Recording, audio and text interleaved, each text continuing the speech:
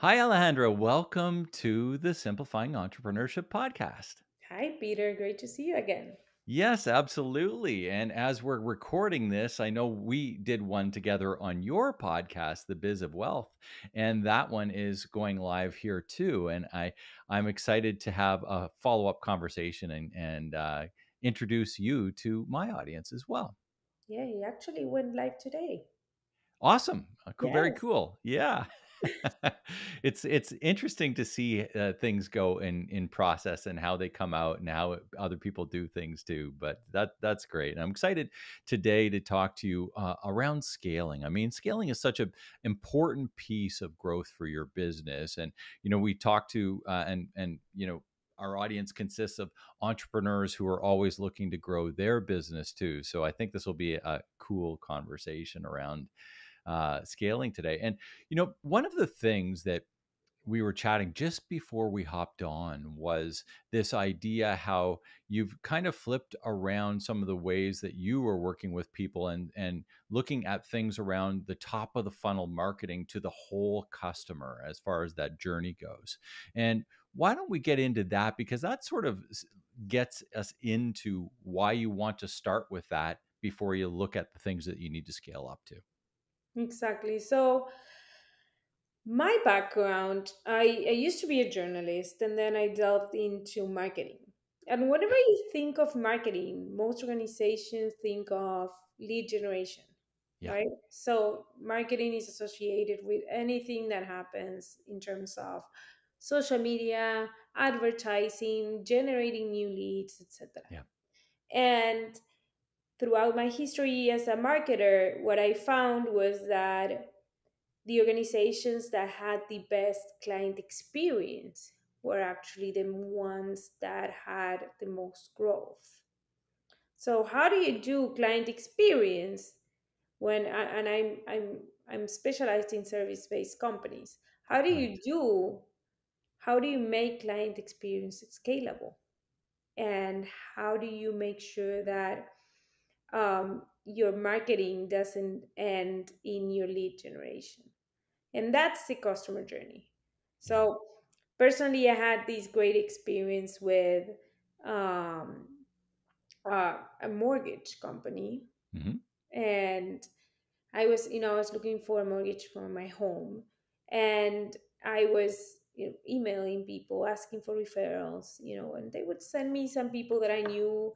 They would send me like, okay, just contact this guy or that guy, and then those Hmm. guys would tell me, yeah, just email me all your information, and I do a pre-approval, whatever. And I am pretty conscious about data management and about processes, etc. And I would have to actually follow up on those guys, asking, "Hey, what's going on with my pre-approval? Like, where are you?" And one day I got tired of it and I actually Googled, and these guys showed up. It's called Rocket Mortgage now, I think. It was many years ago, and they have this platform, and on the platform they pre-approved you, and then the platform was amazing. They had like every single step of the way what was going to happen. They anticipated the moves. I was able to upload my documents and they would approve or not approve and send you feedback. The best part was that every step of the way, every time I uploaded a document, they would call me, say, no, did you understand what you're doing? Do you need any help? Everything's okay. This is what's going to happen next. I was like, wow. Yeah. Those guys got,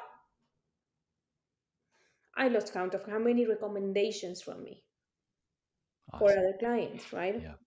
Because of their great communication and their follow up and all the stuff that takes you down that journey, right? Exactly. And the Mhm. integration between the tools of technology and the human touch and the hand holding.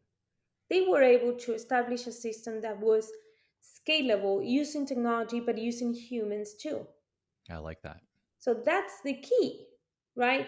You have to be able to identify your process so that it's scalable, but it also has a human touch. Because really, like technology platforms go only, you know, this far.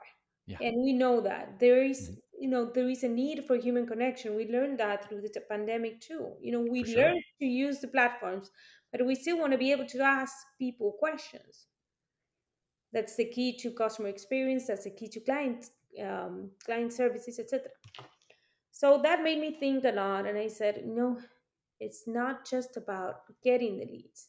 I actually had another client that we did, an amazing Google AdWords campaign. They got, they were an investment fund, and they got Hmm. from us at least 600 leads, which for Wow. them Yeah. was more, like more than they had ever had in the whole history of the fund. They could not handle them. Yeah. So that's why my approach is, okay, yes, you need some leads to feed into the system, but there are a ton of leads that are throughout your journey that are actually cheaper for you. And that's why I always tell CEOs, these leads are cheaper. They like that. Yeah. It's cheaper to get a lead that is farther down your customer journey, and or getting a referral, than getting a new lead. So You that know, you, marketing money that you put into buying that many Google ads, yeah. see how much money you can put into improving the customer experience. Yeah, I love that. And in the way you look at things is that there are different levers that enable scalability and stuff like that. And I'm assuming that these automations and these integrations with the human connection and where what's triggering what, when do we pull this lever and push that one in order to make those happen? Are you working through that with your clients? And what are some of the other examples that you have that sort of enable scalability on those frameworks? So we we view scalability from a marketing, communications, and branding standpoint as having three levers. One is the business strategy. Hmm. You have to have a very clear value proposition by which your whole team that your whole team stands behind it. So the early days, Sappos was one of the first ones to really focus on that, and they grew because of that, right? Yeah. They were Yeah. like, okay, this is our culture, this is what we believe in, and what Hmm. we believe in comes before our product. Yeah. So we really focus on that business, core, and the business strategy and the go-to-market strategy, and what space you're going to occupy in your market. And then, just then, we go into your marketing communications messaging. Is your brand communicating, speaking, and visually what you want to communicate? Yeah. So, if you look like a kid and talk like a little old man, then it's not going to be consistent. It's going to distract your consumer, and it's not going to work. So make sure that what you do, what you say, and how you look are the same. So important. I mean, I look at some, and I've got my own framework around this sort of stuff too. And we call it the promise, right? Everybody calls it different things, but we call it the promise. And having that promise in alignment and living and aligning everything to that promise, what you're promising your clients in order to deliver that, the language, the communication, all of your frameworks, all of those experiences that you were just chatting about, it's such an important piece of the puzzle. And how often do you find that there are misalignments when you're starting to work with a client where that kind of stuff isn't quite aligned? Because I find that a lot where Oh. it's just there just seems to be thing, and they're like, oh, we've always done it that way, and it's like, well, maybe we need to change a few things just because you've always done it that way, because it's when you don't have that full alignment there, it just doesn't seem to happen, and they're sort of caught with the blinders on and feeling as though they should continue to do it the way they've done it. And how do you get people through that, Alejandra? It's hard. I'm not gonna lie. I've known I have a friend that, well, professional, but we've worked together for many years in different capacities, and I was helping him with his organization and working with his partner too the other day, a couple of weeks ago, and I was asking him and his partner why, Hmm. right? Yeah. So, and sometimes, like, his partner was like, come on, you want me to say I love nature and I want to make the world, like, he was like, Yeah. we have that kind of relationship, and I'm like, Well, but I need to get to why you started this. And what I do is I ask them, what do you want to fix? What do you love? Or what really makes you angry? And the anger one really works because it's like, oh yeah, I hate it when they're charging those fees to the clients that don't deserve it. I'm like, there we go. That's Find the it that target. way. Yeah. And then the main challenge that I also encounter is you may have passion, with the leader. The leader may be passionate and they are great at that, but they lack the communication. Yeah. Yeah. They How lack how to like the how to share the continuous, passion, right? right. And they forget to actually remind it to a team and work with them about it. Yeah. And once you light them up, it's going to go that much faster for you Yeah. too. But Yeah. they have to share that passion with you, and you have to show them why you chose it. I couldn't agree more. I mean, we certainly work with similar clients in that state. I mean, it's one of those things. It's communicating. I think like the biggest job of the leader today is really just to continuously communicate that promise, right? So that everybody around them knows their clients, their team, their wholesalers and suppliers, all the other people that are helping them deliver that. I mean, such a big piece because without that communication, nobody knows how to scale. Yeah, Nobody exactly. knows what they're working towards, right? Yeah. And I think that's the big thing is having this thing so that everybody knows and it's so communicated that we can align all these scaling levers so that it's going to accomplish it. Do you think in that term as well? Completely agree. And also accepting that you will have to accept that not everybody will buy that, Yeah. that they will not grab your vision and go with it because Hmm. they may not see it. Yeah. So there are like unicorn leaders that inspire everybody. Yeah. 99.9% of leaders are not that. Yeah. You will Exactly. inspire some, and some others are going to be, yeah, that's fine. I just want to make my payroll. Right? I just want the check at the end of the month. And then your work will be to try to differentiate those. And and Scalto, we always say is aces in their places. And Yeah. for that, we actually use I think we spoke about this, the EOS philosophy, right? You want to make sure that they get the role they wanted and they understand it, right? And Yeah. that they understand the vision behind it.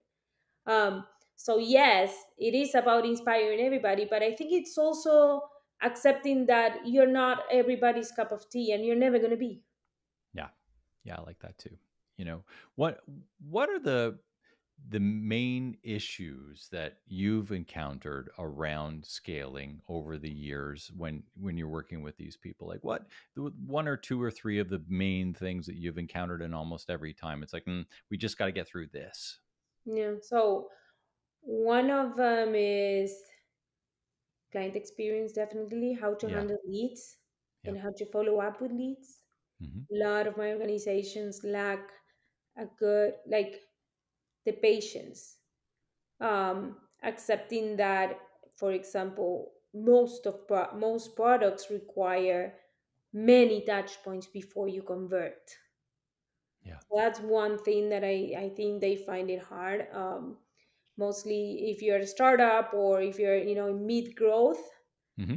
um, seeing those numbers and accepting that some services have longer sales cycles and a lot of more touch points. That's one thing, and putting the processes and in people in place for that. That's one very important thing.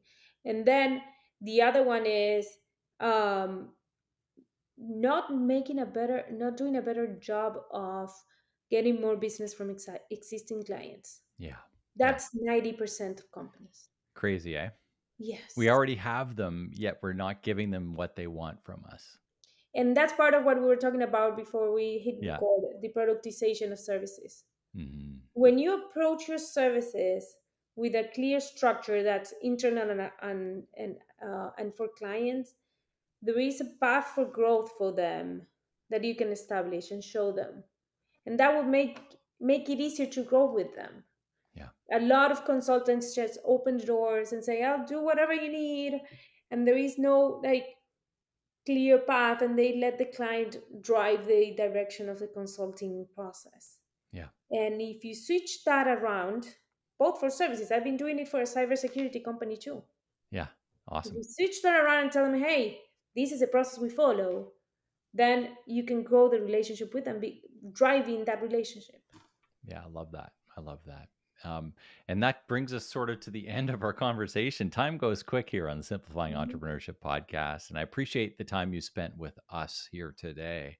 I want to get everybody a chance to find out how to learn more about you, and I'll certainly put the links for everything in our notes as well too, as well as your podcast, thebizofwealth.com, that we chatted about a little bit earlier. But if they want to learn more about your business and you, how do they get a hold of you, Alejandra?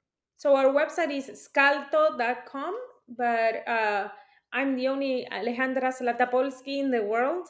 So it's really easy to just Google me and find me on LinkedIn, Twitter, etc. Awesome. Awesome. Well, thanks so much for spending some time with me today. And I'm sure our listeners are going to love this one. Thank you, Peter.